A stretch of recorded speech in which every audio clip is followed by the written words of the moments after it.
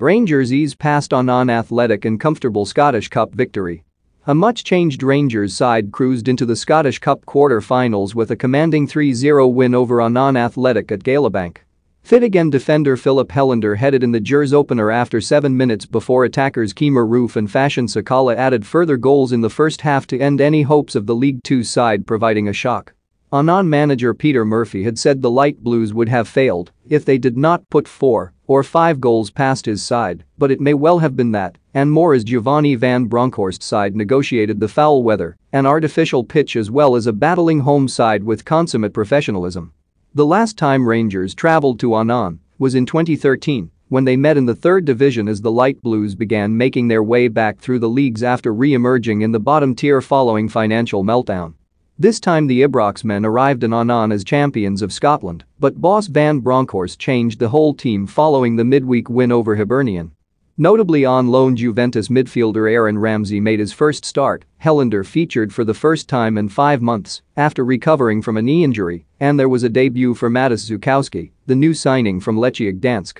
Peculiarly, Annan, fourth in League Two, named manager Murphy, assistant Colin McMenamin and goalkeeping coach John Connolly among the 11 substitutes allowed. Amid the swirling wind and rain, the visitors took a nerve-calming early lead when Helander powered in a header from a Borna Barisic corner after his header from a first corner had been cleared off the line by Dominic Docherty. Moments later, Barisic's curling free kick from 25 yards was palmed away by diving Annan keeper Greg Fleming as the visitors took control, with Ramsey and Roofe both missing the target with drives. Conditions deteriorated but Rangers improved their advantage in the 22nd minute when Roofe guided in a second from 20 yards after taking a Scott Wright pass. Sakala soon struck the bar having been set up by Żukowski and Annan midfielder Tony Wallace volleyed over John McLaughlin's bar.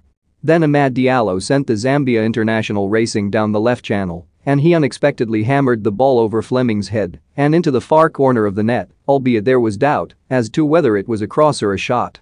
Just before the break Ramsey had the ball in the net with a clever close-range finish from a Steve Davis cutback, but the offside flag was up. The second half produced less action. Annan's Cammy Clark came close with a low drive from distance on the hour mark just before Rangers brought on Jack Simpson, Leon King and Alex Lowry for Ramsey, Helander, and Davis. In the 67th minute, with the jeopardy having left the match, Diallo skimmed the bar with a 20-yard drive before he left the field with Sakala. The duo were replaced by Cedric